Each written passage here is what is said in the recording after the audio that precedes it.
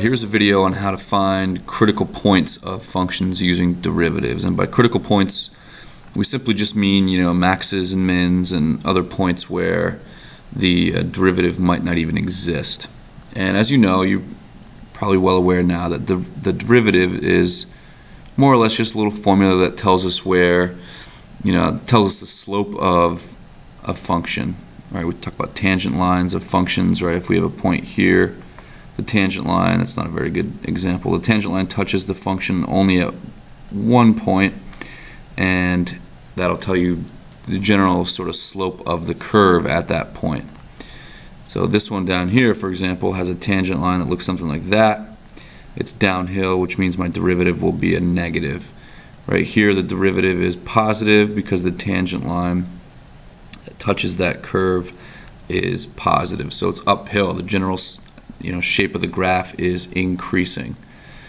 All right, when the graph sort of flattens out and changes from a negative derivative to a positive derivative, that's called a minimum value. That's like in this case, an extrema, an absolute min, or in a lot of cases just local or relative minimum values. But here, the derivative is 0. So your derivative is 0 because your slope of the tangent line is 0. The graph sort of flattens out. So obviously I think that it kind of goes without saying that if we're looking for all this derivative stuff and we get a function, let's find the derivative of it. So you take that 2, this is the power rule, and you multiply it by the number in front. There's a 1 there. 2 times 1 is 1. Keep the x and reduce your exponent by 1. This x term is linear to begin with. 1 times 1 is 1. Write the x and reduce your exponent by 1. The constants cancel out. The derivative of a constant is just 0. So let's simplify this. 2x to the first plus 1 times x to the 0 is just 1. So we'll just write it like that. So here's our derivative. And if you're a little sort of fuzzy on that process, go and look for my video on the power rule for finding derivatives. So once we have our derivative, right, this is the general formula that's going to give us the steepness or the slope of our line at any given x value. So we need to set that equal to 0 because we want to figure out where this graph sort of flattens out. So 2x is equal to -1, x is -1/2. So this right here is where we're sort of focusing our attention on for right now. So let's draw a little number line here. We'll do a very quick test. We're going to do a first derivative test. So I want to pick a number to the left of -1/2. Let's choose -1. I'm going to plug that into my derivative. 2 times -1 plus 1. Well, that's -2 plus 1 is -1. So to the left of this point, or this x value, it gives me a negative derivative. Negative derivative, of course, means the graph, the function is actually going downhill. Pick a number over here. Let's pick, +1 would be probably the most logical thing to choose. So now we're just going to test this function to see what happens when you plug in +1 or positive really anything. You could have even used 0. 0 would work. 0 is certainly to the right of -1/2. 2 times 1 is 2, plus 1 is 3. That's a positive number. So the graph goes uphill. When the derivative is negative, the graph goes downhill. When the derivative is positive, the graph goes uphill. Where it changes from downhill to uphill, that's where we get our minimum value. You can see that's right here. All right, so that is, of course, a very critical point in this graph. Right, that minimum value, which is, let me use a different color, which is right here, -1/2 comma something, and that's something you can get from the actual function. Plug -1/2 into the original function, and that'll give you this y value right here. The original function was up here, x squared plus x minus 6. X squared plus x minus 6. Just plug in -1/2 and we'll see what we get. Decimals are pretty normal here. Don't worry about that. This is negative 1/2 squared is positive 1 over 4 minus 1/2 minus 6.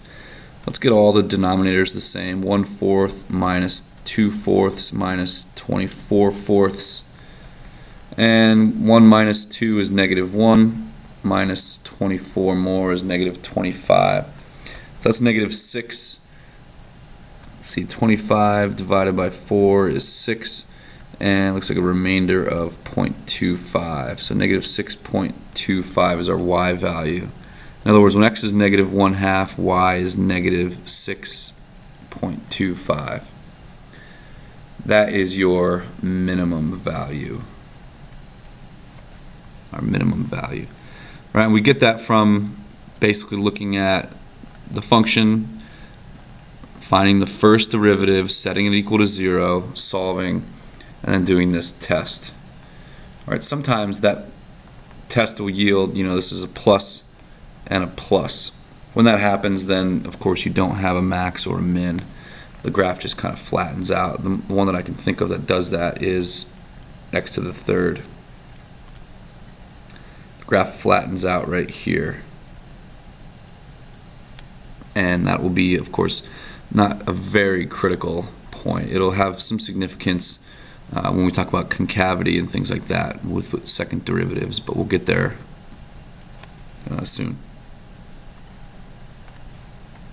All right, next one. This is a cubic.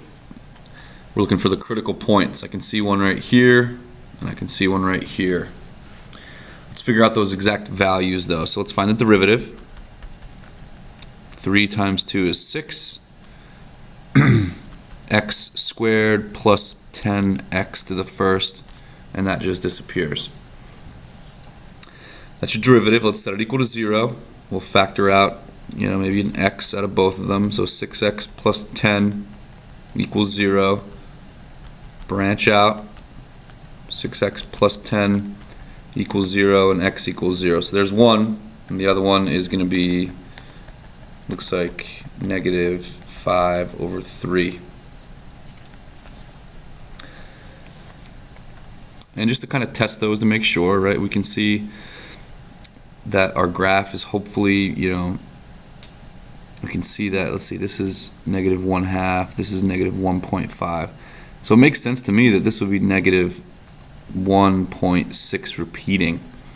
All right, so that looks to be a max, and of course x is 0 right here. So let's just check that again. We want to set up our number line. This is a simple first derivative test. We have a 0 right here, and we have a negative 1.6 repeating right here. So let's pick a number to the left of negative 1.666. Let's choose negative 2. And I'm going to check negative 2. I'm going to plug it into my first derivative. So let me get rid of this for a second. Let's plug it into this. Negative 2 squared plus 10 times negative 2. So 6 times 4 minus 20. 24 minus 20 is a positive 4. So my derivative is positive right here, which means my function is going uphill. In between negative 1 and 2/3 and 0, let's just choose negative 1. Let's test negative 1 into our first derivative, and we'll see what we get. Not really concerned about what number we get. I'm more concerned about whether it's positive or negative. 6 times negative 1 squared is positive 6, minus 10 is negative 4. So that's negative right in there. So the graph goes downhill right there. And over here, let's choose the number 1. Number 1 is certainly bigger than 0. Let's test number 1 into our first derivative and see what we get.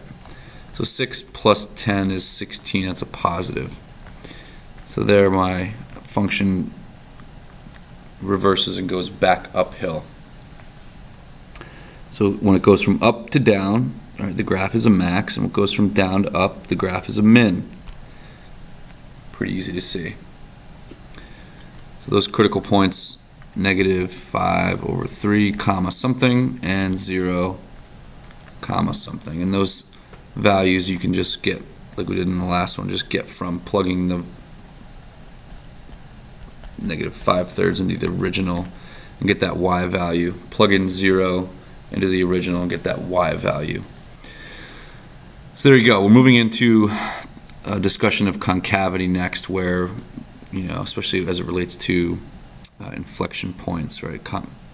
This one, for example, I might sort of give away the hints, but this one kind of is concave up, right? If we think about this graph as sort of being able to hold water, that's a discussion of concavity. And then sometimes graphs change concavity. Right here it holds water, but right here water would sort of fall off of it. So this concavity is down while this one is up. Well, that's not a discussion of first derivative, it's a discussion of second derivative. We're going to get there next. The point where the graph changes concavity is called the inflection point. So look forward to that, but there was a sort of brief discussion. It's not a very thorough discussion, but a very brief discussion on critical points. So thanks for watching.